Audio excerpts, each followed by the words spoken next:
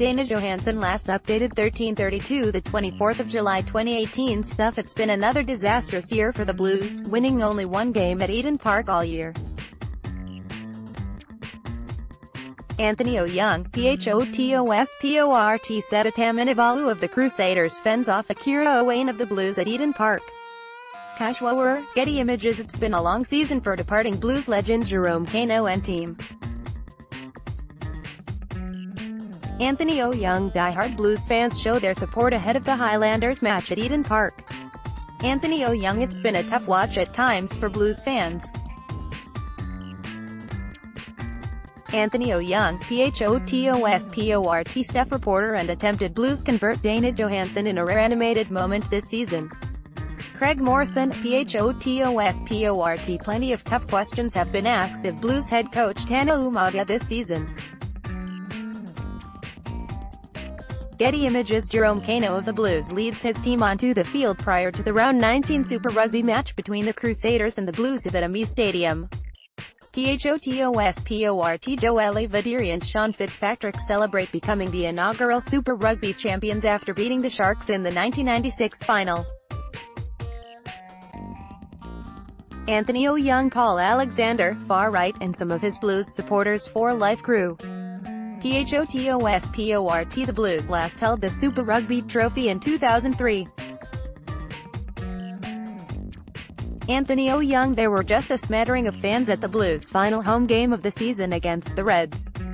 AU-YEUNG, PHOTOSPORT staff reporter Dana JOHANNSEN looks on in the Blues' final home game of the year against the Reds.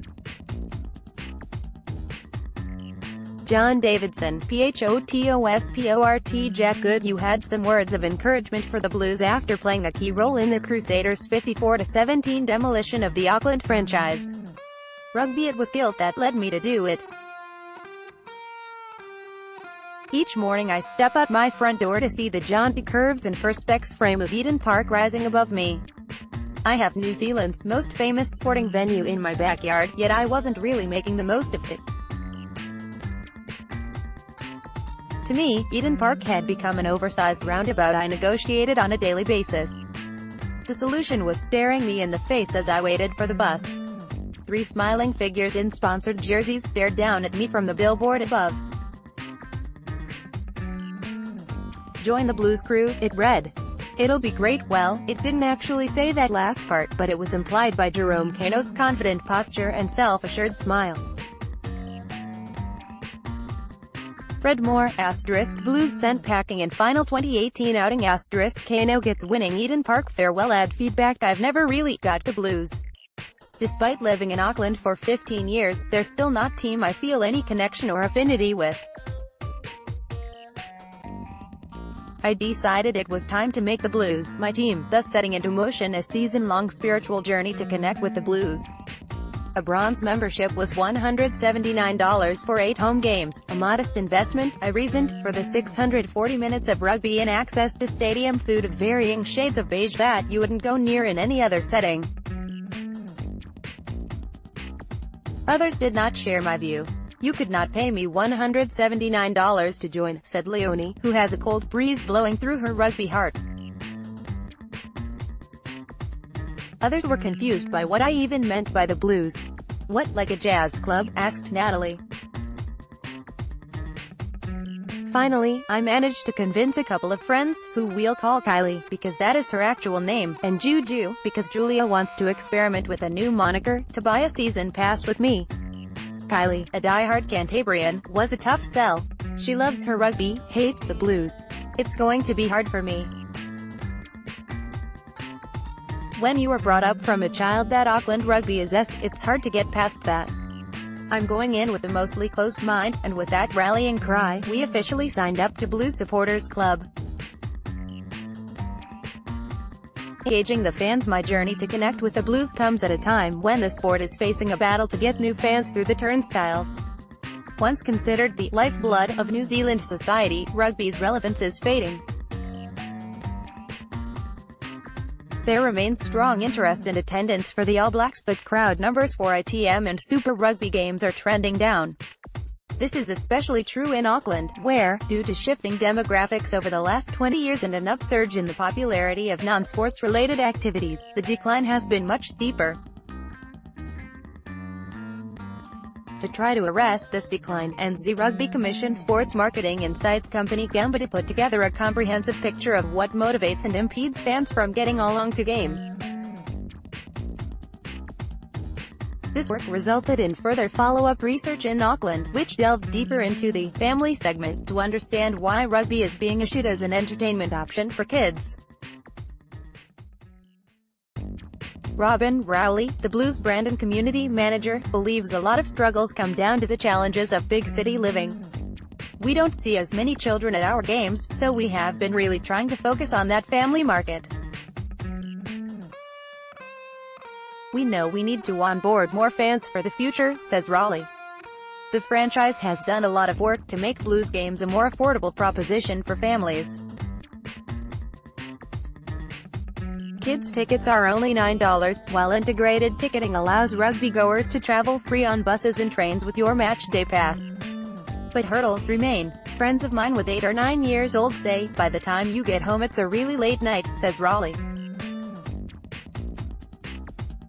We see great numbers when it is the earlier, 5:15 p.m. kickoff because that suits families a bit more, but the scheduling of matches is one area the Blues have little control over. It is Sky, who shell out millions for broadcast rights every year, that dictate the schedule, putting the needs of TV audiences ahead of pay-at-the-gate fans. In a perfect world we'd have more 5:15 p.m. kickoffs, and more Saturday games. That would give us more marketing opportunities, says Rowley. In saying that, I don't think that has as much influence as having a winning team. If we could unlock that consistency I think we'd see old fans come back, and bring along new fans as well. There's a world of competition out there, and unless you're putting on a show each week, the eyeballs are going to be drawn elsewhere. Questionable life choices. There was an undeniable spring in our step as we bowled up to Eden Park on a clear, balmy March evening for the Blues' opening home game of the season. Looking back, maybe we were being ironic. Our Blues crew had already grown, with Mark falling for my sales pitch and seeing the appeal of getting along to some live rugby. A man sitting atop what resembled a giant tennis umpire's chair directed traffic through the gates and to the ticket office where we collected our season passes. We make our way into the supporters' lounge, situated, controversially as it turns out, in the bowels of the ASB stand, and are genuinely surprised to find it is full. It dawns on me we had never met a real-life Blues fan before. Now we find ourselves nestled in amongst their number. It was like we wandered into a stable full of unicorns. Our revelry is interrupted by Kylie's panicked realization her parents are angry. Not just disappointed, angry. She's just sent her Christchurch-based parents a photo of her freshly acquired season pass. For Gary and Maureen it is the ultimate. Kylie spends most of the first half trying to explain her life choices to her parents. She spends the second half supporting the Chiefs to try to appease them. Nestled in amongst the Blues faithful in the Western Stand, I find myself taking my cues from them over how to react over what is playing out right in front of me. I get out of my seat along with them as Augustine Pulu and Akira Ioane cross for first-half tries, and remonstrate along with them as both times the Chiefs struck back, but it just feels like I am trying to manufacture a connection. For the second half, I just watch. Sitting end onto the field gives an interesting view of the backline setups and gaps in the field. The Chiefs can see the gaps too. They score 17 points in as many minutes to take control of the game before Bryn Gatland steams through the Chiefs' defense to set up a grandstand finish. In the frantic final few minutes the Blues have a cast-iron opportunity to pull off a come-from-behind win, but a crooked line-out throw brought the proceedings to an end. The Blues blew it, but I feel nothing, except a mild tingling in the nostrils after over-mustarding my Fritz's wiener. Identity crisis. Any marketing expert will tell you that you can't hinge a club's marketing plan on the on-field success of the team. To do so would be a gamble. The Blues need to cultivate an entrenched, loyal and enduring fan base that will stick with them through the tough times. But it is difficult to foster a meaningful connection with the Blues when I'm not even sure what they're about. The Highlanders have that whole, rugged Southern men shtick going on, the Crusaders are a side steeped in history and routinely play on that tradition, while the Chiefs have a strong connection to their Maori heritage. The Blues, who even knows what they stand for? They're a team that has tended to be been marketed on its stars, rather than its ethos. The team's long-serving mascot, Bluebeard the Pirate, was ditched last year because the club didn't feel like a seafaring criminal was representative of their brand. The club have been unable to come up with a suitable replacement mascot. Rowley says the Blues want to be seen as a contemporary and dynamic rugby team. We're a team that represents a modern city. Auckland is an incredibly progressive, exciting city, and that's what we want to be as a rugby club as well. Culture club. It takes barely a month before the popular genre of "What's Wrong with the Blues" articles start to appear. A dismal performance at home against the Sharks, in which the Blues leaked 60 points to the visitors, kicks off a, mostly baritone, chorus of criticism that will gather in volume as the season wears on. Every part of the Blues organization comes under the microscope, with the executive leadership, poor coaching, lack of performance culture, poor talent development pathways, and ill discipline offered up as reasons for the Blues' chronic underperformance.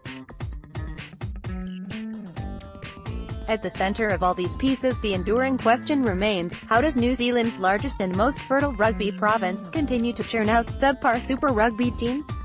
Rugby commentator,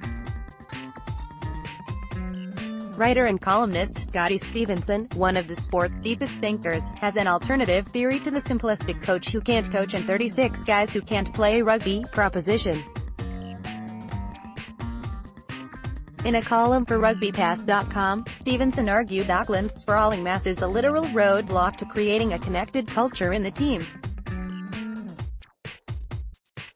Says his theory was roundly poo-pooed by readers at the time, but to a lot of senior players who have experienced different rugby environments, it rung true.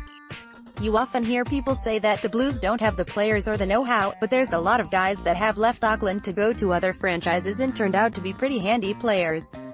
Stevenson explains. So I started thinking about what do the other four teams have that the Blues can't muster. The other sides are based in smaller centers and the players come from all over the place to play there, and they coalesce around a common purpose. That kind of manufactured brotherhood that is predicated on one singular culture is hard to replicate at the Blues because of the realities of day-to-day life in a big city like Auckland. I'm not saying the Blues don't have a good culture, I'm just saying they don't have an environment to the team staying connected outside of match day and touring. Easter plans spared me from sitting through the Sharks' attack.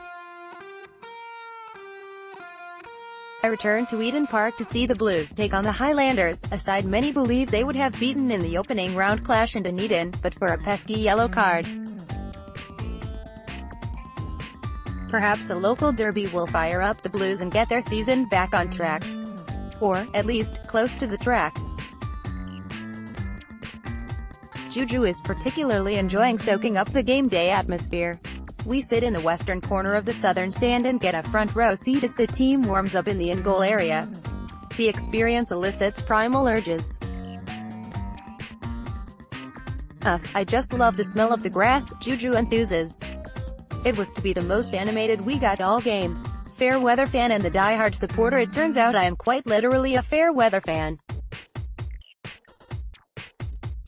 With severe weather warnings in place on the night of the Blues' Round 11 matchup against the Jaguares, I opt to watch the game on the couch rather than battling the elements. This was purely a health and safety decision, rather than performance-related.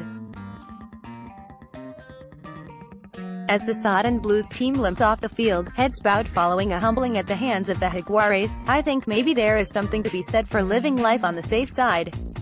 The Jaguares game was the Argentine franchise's first win on New Zealand soil. It also marked another major milestone. It was the point at which Blues superfan Paul Alexander abandoned all hope for the season. Alexander is, as most people at the Blues Club will attest to, the team's most committed supporter.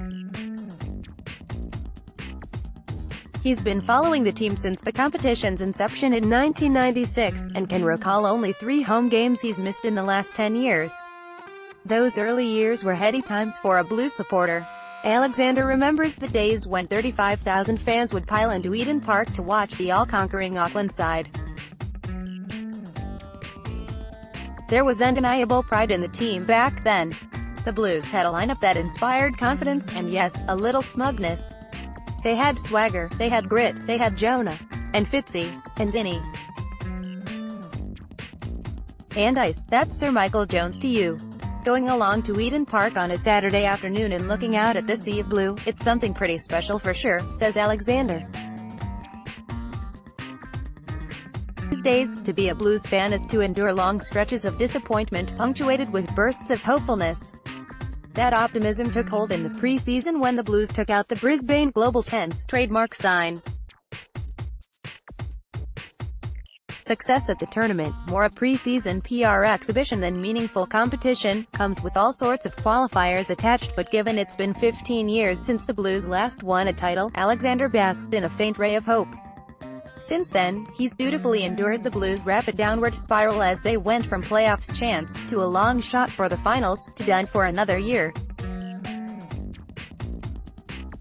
Alexander, who traveled to games in Christchurch, Dunedin and Sydney this year, says this season has been the toughest yet. 2011 I think was the last time we won more games than we lost.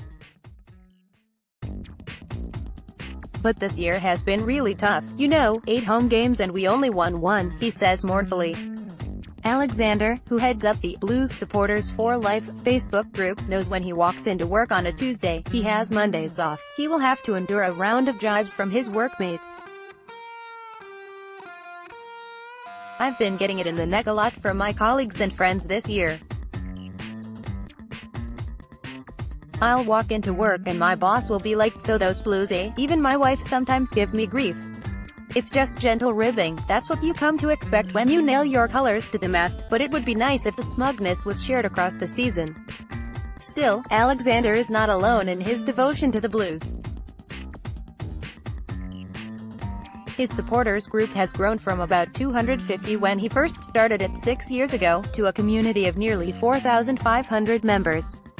There is a core of 15 to 20 Blues Supporters for Life lifers that sit with Alexander by the tunnel in the South Stand at each game. They meet in the function room before the game, have a bite to eat and then take their seats, where, as the most enthusiastic Blues fans in the crowd, you can guarantee they'll feature regularly throughout the broadcast. "We will always be there regardless of how good or bad the season is," says Alexander. The name of my page is called Blues Supporters for Life, and I'm a Blues supporter until I die, a crusade we can all get behind. It's the night Kylie has been waiting for, her chance to prove her devotion to the Crusaders. The traditional rivalry between Canterbury and Auckland rugby has lost its frisson over years as the Blues have undergone a steep decline, but nevertheless the battle lines have been redrawn tonight. Our group has swelled to about 10, with about half of them committed Crusader supporters. The rest of us consider it our duty to wind them up. None of us really thought the Blues would pull off a win against the table-topping Crusaders, but it was fun watching Kylie and co squirm in their seats when the home side drew close in the final spell. There were plenty of reasons not to go to the game that night. It was a miserable Auckland evening, with the rain forcing us high into the South Stand, and it was the night of the royal wedding.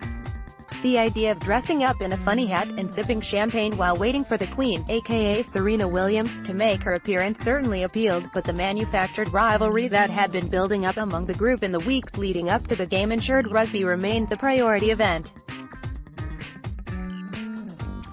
Rowley smiles knowingly at this anecdote. She says, "Ticket sales for local derbies are always stronger as opposition fans come out in force to support their team. One of the unique things about being in Auckland is we have a lot of people originally from other parts of the country living here, so we get a lot of opposition fans coming to our games," she says. "When you come to the Hurricanes game, there are a lot of Hurricanes supporters in the stand, same with the Highlanders. Whereas when I traveled down to Hamilton for the Chiefs game, we were in a tiny minority. The makeup of Auckland aside, the Blues don't seem to inspire the same passion and tribalism you see with other teams. It isn't like the franchise doesn't have a strong history. The Blues featured in the first 3 Super Rugby finals, winning the first 2 before relinquishing the title to the Crusaders in 1999. They nabbed it back off the Cantabrians in 2003, but haven't held the trophy again since. Stevenson wonders whether some of that prestige has been washed away by season after season of mediocrity. There's an entire generation of kids who have grown up without a winning footy side. They only know them as a team that has missed out on a championship each year, Stevenson said. It's been 15 years since the Blues last won a title, so anyone under 20 isn't going to equate the club with success because they either weren't alive yet or can't remember a time the Blues were dominant. Merciful relief. A full moon shines brightly over Eden Park for the Blues' final home game of the season against the Reds. I take the lunar phase as a good omen. Full moons are known to produce strange goings-on.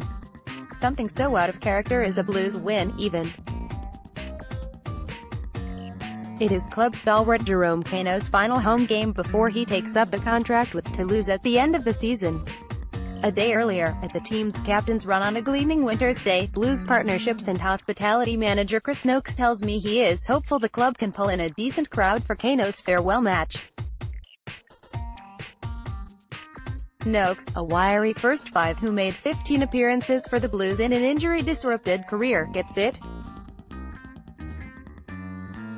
With the team winless at home this season and their chances of making the finals buried long ago, he knows the Blues are a tough sell to punters at the moment.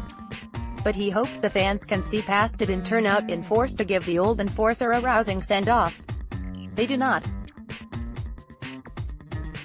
A measly crowd of around 7,000 are scattered throughout the stands. The Warriors, Auckland's new sporting darlings, are playing the Sharks across town at the same time. At least Kaino's teammates oblige and put on a mostly competent showing.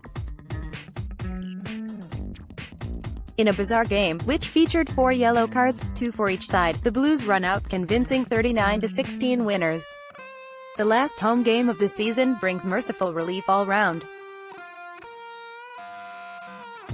The long goodbye. The win over the Reds would have been a good point to wrap things up. It would have been a nice, hopeful note to end the season on. It would have been a cheery occasion to bookend departing legend Jerome Kaino's career at the Blues. But as Tana Umaga pointed out following his side's 54-17 final round loss to the Crusaders, fairy tales are only in books. Kaino's final weeks for the Blues were instead a tour of debility, as his side fell to heavy losses to the Hurricanes and then the Crusaders. Those final 2 losses meant the Blues finished their 2nd straight season without a win over a New Zealand team. The last time the Blues won a local derby was their opening game of the 2016 season against the Highlanders, a run that stretches 19 games. For the rest of New Zealand, it's kind of like watching your drunk uncle dancing at a party. At first it was kind of amusing, but at a certain point it just gets sad. The only progression the Blues have shown this season is advancing from the subject of scorn to the subject of pity. Even opposition players are sticking up for them now, with newly minted All-Black midfielder Jack Goodhue, another impressive talent from the Blues catchment area, to make a name for himself elsewhere, heaping praise on the Blues in a post-match interview on Sky. There was a period there where we faced some adversity. The big boys were going backwards, said Goodhue, who scored 2 tries in the Crusaders' dominant win. The Blues are not far off, you know, they're not far off being a really scary team. I wish I could share Goodhue's generous view. My attempts to become a Blues loyalist have failed. I feel no sense of connection to the team. In fact, I'm still not even really sure what they're about. Over the season, one have traversed the full gambit of emotions from disinterest to utter indifference. These findings ring alarm bells for Stevenson. That's the worst thing you can be from NZ Rugby's perspective, he says. We should be much more panicked about the situation than we actually are. 1/3 of the country lives in Auckland. If 1/3 of the country are not engaging in professional rugby below All Blacks level, then that is a dire situation. I'm not sure the national body recognized that. We cannot let the game languish in a city with a population of 1.5 million, and with that rallying cry, I decided I will renew my membership in 2019. Stuff.